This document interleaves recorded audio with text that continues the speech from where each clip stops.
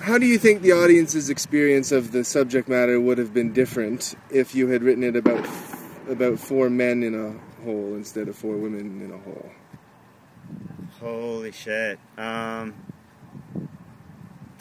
Hugely different. The level of sympathy would certainly be a completely different experience. Simply because rape is such a huge element of the show, and as you know, that's not really. I mean, you know, of course, there's that kind of thing in prison movies, but it's a very different thing. Like, males are usually the aggressors in that capacity, and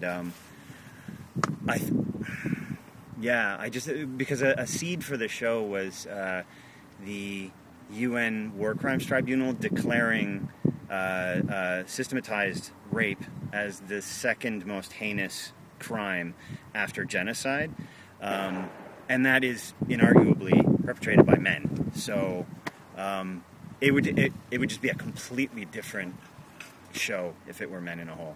I've actually thought about writing that show, however.